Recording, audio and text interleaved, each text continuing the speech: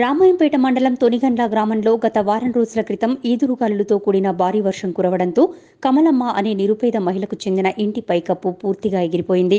ఈ విషయం తెలుసుకున్న Ramayampet municipal chairman జితేంద్రగౌడ్ MLA Padma Devender Reddy దృష్టికి తీసుకెళ్లారు. దీంతో ఎమ్మెల్యే వెంటనే స్పందించి నిరుపేద మహిళ ఇంటి పైకప్పును సరిచేసుకోవడం కోసం సుమారు 40,000 రూపాయల ఆర్థిక సహాయాన్ని అందించారు.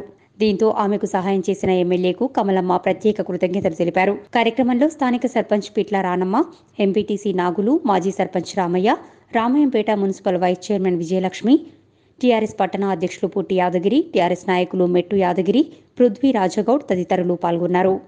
రామాయంపేట మండలానికి చెందిన తొనిగండ్ల గ్రామంలో ఒక వారం కిందట కమలమ్మ అనే ఒక నిరుపేద, ఆమెకు భర్త లేడు, ఒక బాబు ఉన్నాడు.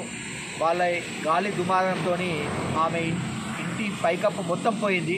ఆమెకు చాలా ఆర్థికంగా చాలా దీనస్థితిలో ఉన్నందున ఎమ్మెల్యే గారు స్పందించి ఆమెకు ఆ రేకుల షెడ్ కోసము ఒక 40,000 వరకు ఆమె సొంత ఖర్చులతో రేకులు, రాడ్స్ పంపించడం జరిగింది.